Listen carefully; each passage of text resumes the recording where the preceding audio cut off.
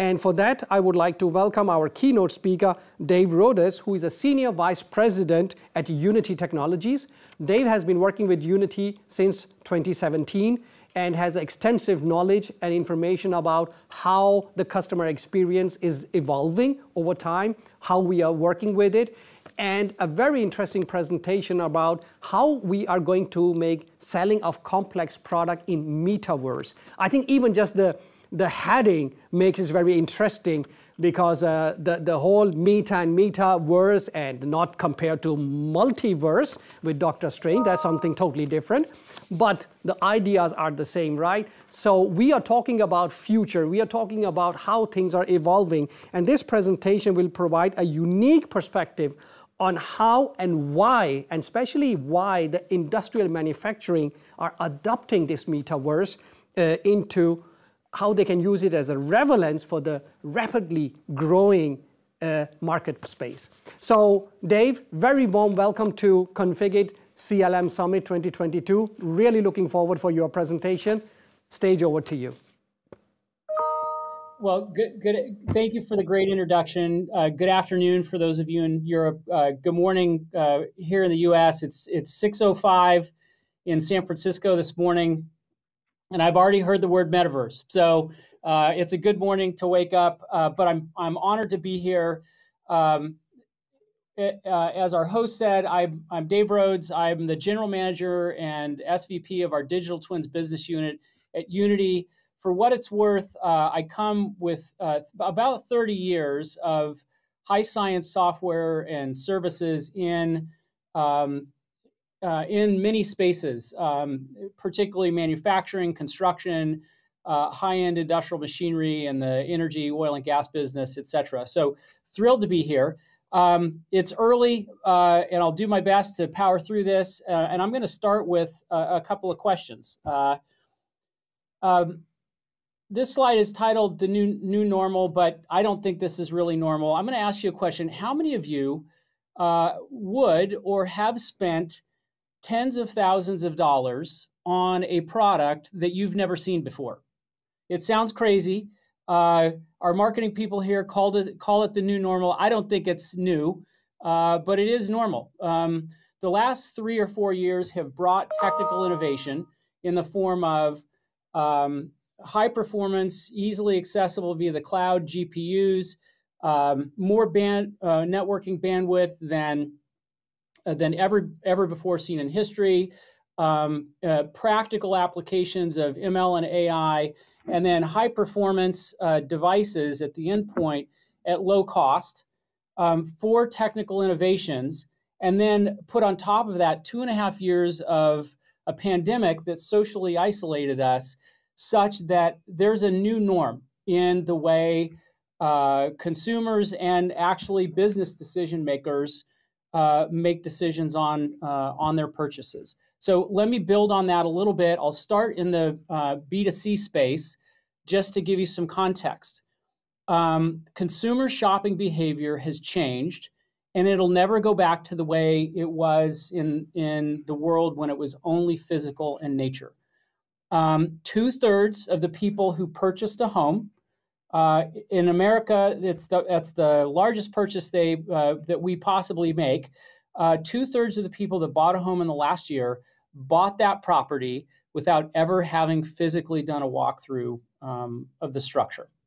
The second largest purchase here in the U.S., probably in Europe and the broader Western world, is in vehicles. 1 in 5, 20% of people in the last year purchased a vehicle without ever seeing it. Finally, which is, I never thought I would be doing it, and didn't until pre-COVID, the market for online luxury goods sales, Prada, Louis Vuitton, Cartier, high-end brands, their business thrived during COVID, even when all the physical retail stores that are wonderful shopping experiences were completely closed. And that hasn't stopped even after things have opened up. So the point here is there is a new normal with respect to consumer shopping behavior. Now, to the point that was made earlier, you all and most of my time is spent in B2B sales and marketing. And in fact, that's where we're going to go next. But I want to land the first point with you. The B2C shopping behavior has absolutely migrated its way into B2B for a completely different set of reasons. But B2B shopping behaviors are also absolutely changing. Now, this is a report that McKinsey just did recently. By the way, Truth in Advertising, I'm not a huge McKinsey fan, but they've done some great work lately in really distilling down for executives how to leverage the metaverse, changes in e-commerce, and how it's impacted the industrial world across multiple subsegments. I'd recommend you get access to some of that data.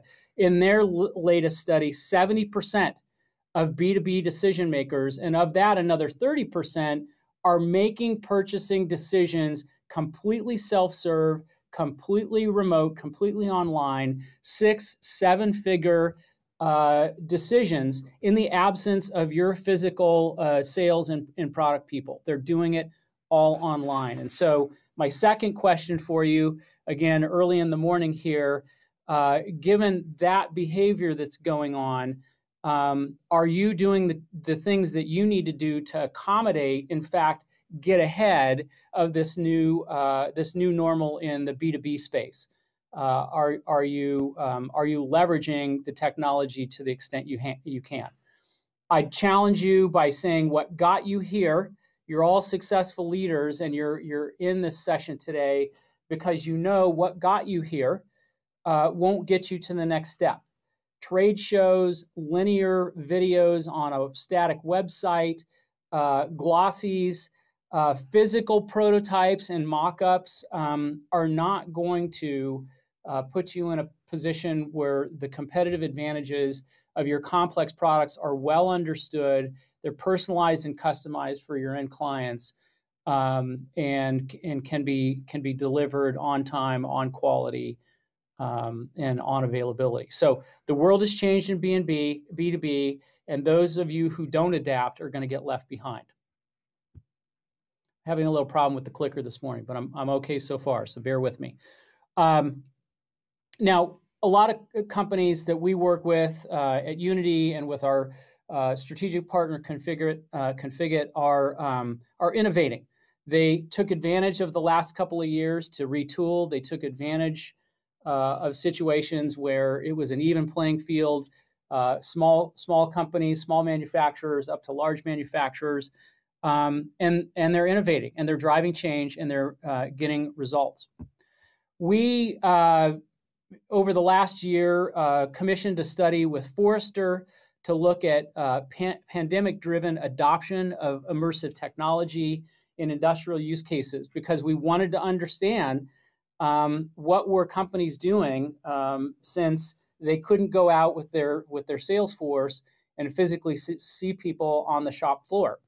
And it's clear that adoption of these technologies absolutely accelerated in a matter of a few short months.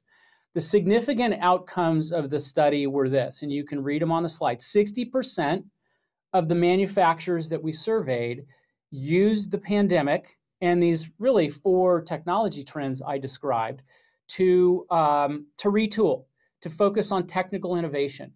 And in fact, the surprising thing to me, quite honestly, is in all the areas that I would have expected them to invest: workforce training, material resource planning, getting their supply chain prepared for maybe supply issues of subcomponents and things like that.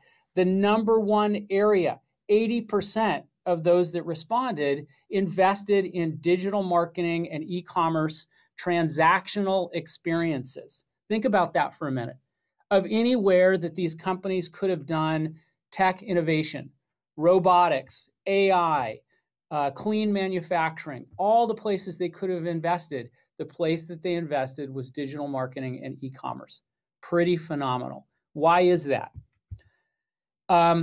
2 reasons. Number one, a shift in these buying behaviors that I described, this increased willingness to research, execute, evaluate, experience high-value purchases solely online.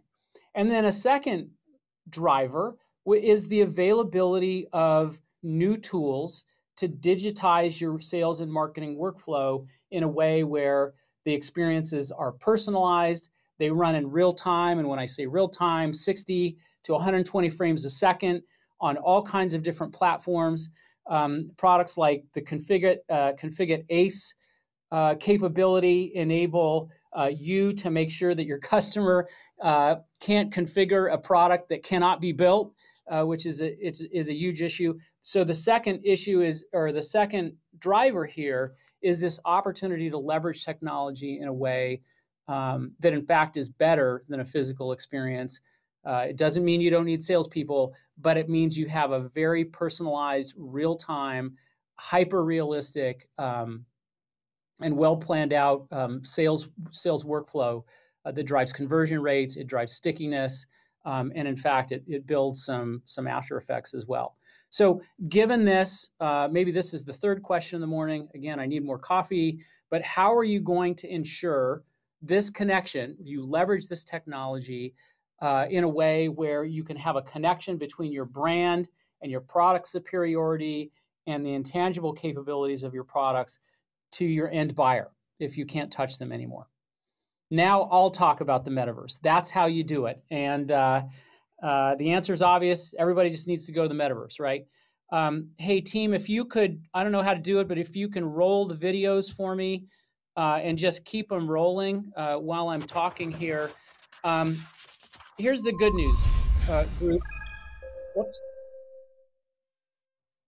What happened here? Go back. I'm not sure what's going on there. Just roll the 3 videos that are within these 3 product experiences here. They should be YouTube's. At any rate, I'll keep going. The good news is I'm not going to babble at you about what the metaverse is. We all have a definition, and I can assure you we are all wrong. We all we do not have a good understanding of how the metaverse will manifest itself. What I do know, please go back to the last slide. What I do know is that the elements of the metaverse are in front of us, and they've been here for quite some time. The metaverse is the next evolution of the internet in a way where ultimately everything that's 2D, everything that is static is real time. It's 3D, it's immersive, it's hyper photorealistic, and it runs in real time. The second element of the metaverse is that it is, instead of an isolated one singular experience, it creates an environment where it's multiplayer, if you will. It's multiple people interacting with the product in a way where they can communicate digitally and see the capabilities of the product. This isn't the video that I wanted to show. If we could just go back to the slide, that would be great. But you can see a great example of a product configurator there running in real time. So this second idea is that it's interactive. You can change the colors. You can change your scene.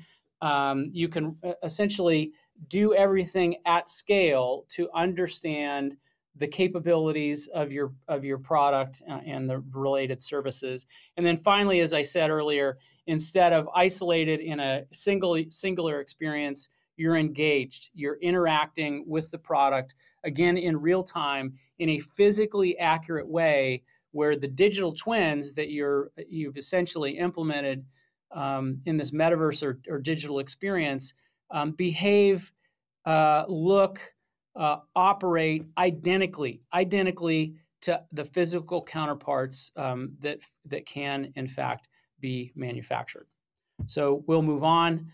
Love to make those videos available to you. My email is dave@unity3d.com. You can always send a note directly to me. Now, let's talk about a very specific joint customer that we have here, and I'll talk a little bit more about how they've leveraged this technology. So here's an example of a customer. Some of you might recognize the logo on there, who's already reaping the benefits of adopting this Metaverse technology. I got to stop using that. Real-time 3D configuration capability in virtual showrooms, and put it into their sales and marketing pipeline. I'm going to go backwards here. Again, let's see if we can roll the videos, if we can, please, from within the slides. Do your best. This customer is one of the top manufacturers for the woodworking machinery industry. And when the pandemic hit, one of their major sources of leads, trade shows and exhibitions, were completely shut down. Of course, you can imagine that. And of course, their lead flow went to zero. I know you understand that all too keenly. Our customer swiftly teamed up with a local design agency, an agency partner, to create a real-time sales and marketing web experience, allowing them to continue to engage thousands of prospects and customers from anywhere in the world and showcase their products and capabilities. Now, what you see here is a virtual showroom that lets anyone explore the interactive 3D space from within their browser. Visitors can explore 35 individual machines, including experimenting with different configurations, tuning and modeling the performance. Buyers can understand and experiment in real time physically whether these machines will fit in a factory floor in a certain space, and how materials flow through, height adjustments, etc., all within limits of what is physically possible for that machine, the physical world. Again, I want to reemphasize this last point. Customers only select a configuration that can actually be delivered in reality and that perform as configured. This is a really important issue that all of us, I think, have had in the industrial machinery and durable goods business, in that oftentimes, because we haven't built our configurator right, our customer comes up with something that's very novel, but it's something that we can't manufacture and deliver. And the Unity tool chain, along with Configit, ensures that through ACE, those configurations are precise, they're error-free, and the physical assets perform as expected. Now, the buyer's experience in this particular case doesn't stop with sales and marketing. What this manufacturer has used the virtual showroom to do is also continue to maintain a digital relationship with the client. Service and support is all managed through the virtual showroom. Training videos and webinars on how to leverage your products for efficiency and effectiveness, for safety, are available in the showroom. And in fact, they have also been able to make sure that this experience is actually connected and personalized in a way where I, as a technician, for example, can come in, get trained on the product, can experiment with it. And the data that's collected is enabling this company's product management team, their merchandising experts,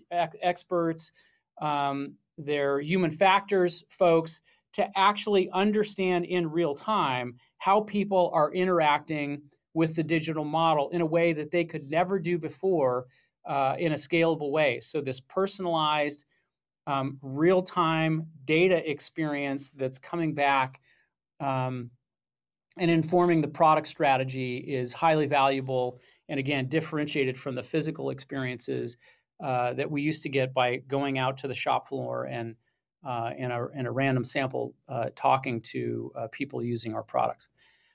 Now, the good news for your engineering counterparts is you've all been investing in 3D engineering and modeling solutions for years.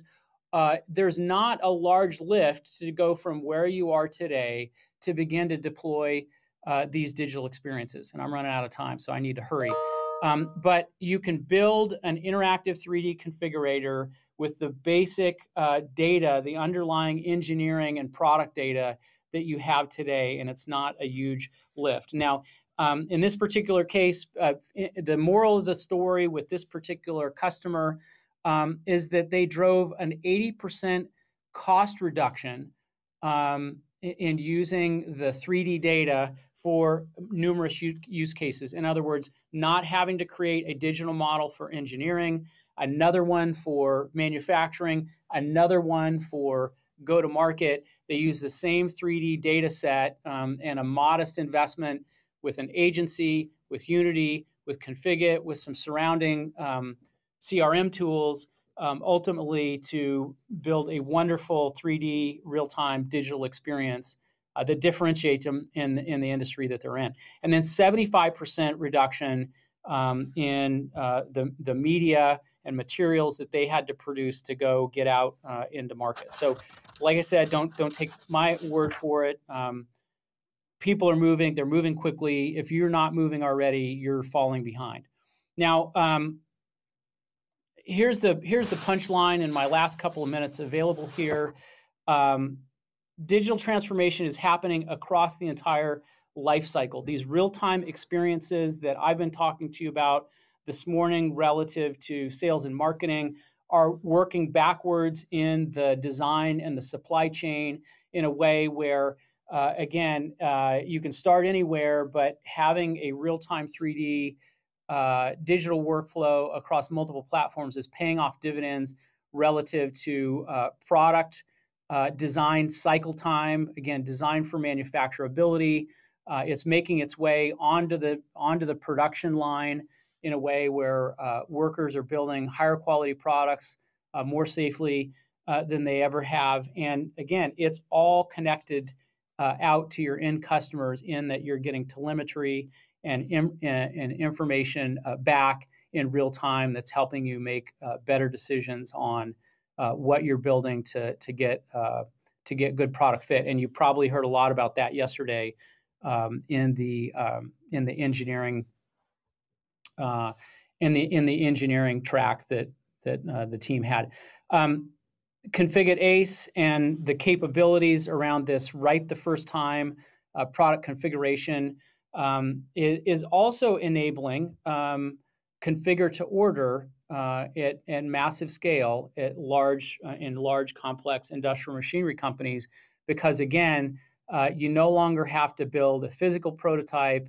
You no longer are providing configuration options to customers that ultimately can't be built. And because it's running in real time, you're able to manage a supply chain in a way where pricing, availability, time to produce and get running in production on the shop floor is much more predictable than it ever has been. Okay, I'll bring us home. Now, this sounds like a lot. This is a lot. This is a big quote here. Matt Fleckenstein at Microsoft, doing a lot in the area of Metaverse in both B2B, B2C. We're not trying to boil the ocean here. I want you to walk away not feeling overwhelmed that to get in the real-time 3D configuration to order space is a massive lift for you. It's not. It's very simple. The data that you have already is what you start with. Get that data clean, get it in one place, get it in something like Unity where it's out of its proprietary workflow or proprietary design tools and into a Switzerland, if you will. Free your data. It's your data, not Dassault's. And then start with a pilot, whether it's a large teacher customer that's you're a strategic supplier to, or it's a subset of your overall product catalog, a small number of SKUs that are configurable, and you want to test out the lift and the customer engagement with these products. Start small and create measurements for a hard ROI, whether it's cycle time in terms of your sales process, whether it's the amount of money you're spending on traditional marketing materials, whether it is product flexibility in some way, shape, or form, whatever it might be. Get the hard ROI measurements identified and make sure you're measuring along the way. I'm highly confident that you'll see lift. You'll see a much more loyal customer experience. You'll learn more about what's going on in your markets than you had prior to COVID. and certainly during COVID. And you'll be an innovator. You'll be an innovator in the eyes of your customers, and it'll create competitive advantage for you. So that's all from me this morning. Again, thanks to the Configit team for having me here, and looking forward to working with all of you in the near future. Thanks.